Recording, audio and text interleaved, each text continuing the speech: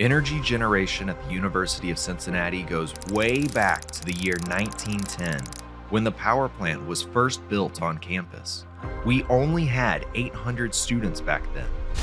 In 2004, the central plant expanded to start producing up to 100% of the electricity needed as well.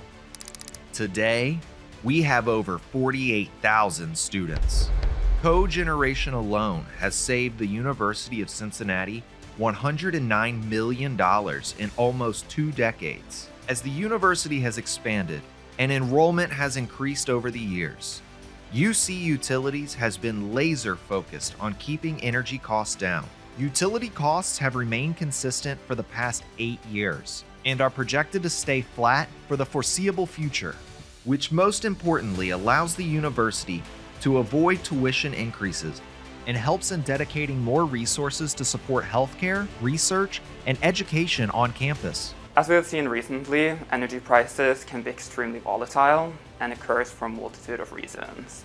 It was very interesting to learn that natural gas hedging strategies recently deployed by UC Utilities are projected to save $37 million through 2028.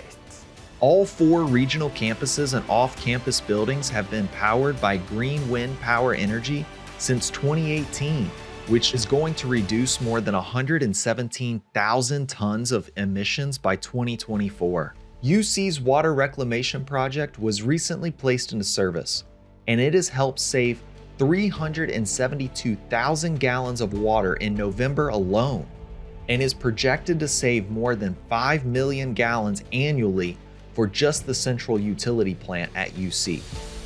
We currently generate enough energy to power 40,000 Ohio homes.